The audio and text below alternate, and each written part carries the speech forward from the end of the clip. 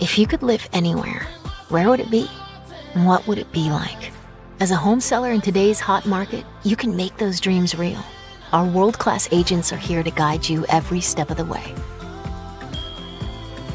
From the Tennessee Valley Weather Center, this is your weather today.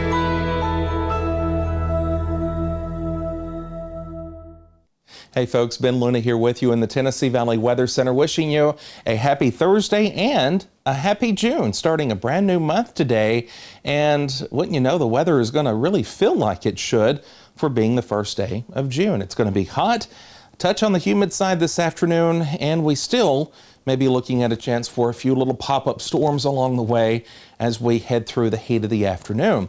Satellite and radar together over the past 24 hours showing just that. Calm skies in the morning, and then as we roll into the afternoon, kind of like popcorn at the movie theater, it just breaks out across the area, and that's exactly what we're going to see again today.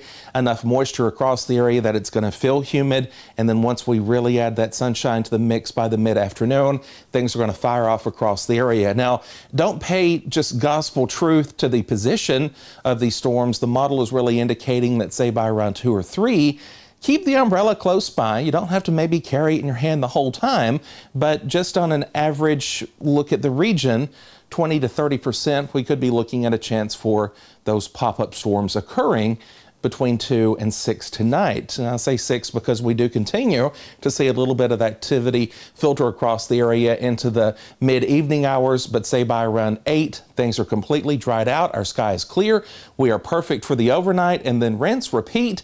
And here we go again for tomorrow. More of the same for the second day of June. Friday we'll see a good looking start to the day, followed by those heat of the afternoon storms, and that too will continue, you guessed it, into the coming weekend. There's not just a lot of changes occurring to our weather locally here over the course of the next few days, even into next week. We are continuing to watch that disturbance down in the Gulf as it tries to churn together to make for a few storms and some gusty wind for the Florida Peninsula here over the course of the next day or two. But here close to home, weekend starts out good. By the afternoon, again, clouds, maybe a few scattered storms here, and the same will go for your Sunday too. Just know that the weekend we do have just a smidgen more heat, and that's going to allow temperatures to climb into the upper 80s to what I think will be the lower 90s area wide here for Saturday and Sunday afternoon.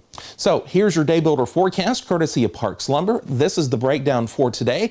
We'll be at around 79 to 80 by midday today, and then we will continue to warm as we head into the afternoon, low to mid 80s area wide, with that chance for those pop-up storms occurring as we head toward the heat of the afternoon.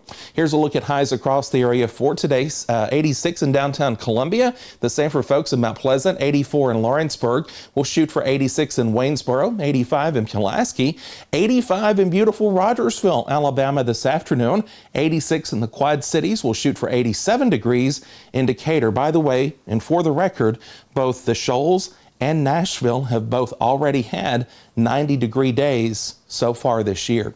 Here's a look at lows for tomorrow morning, mid-60s, the magic number across the area, and for the next 7 days. Fresh from the Tennessee Valley Weather Center with the Coldwell Banker Southern Realty 7-day forecast.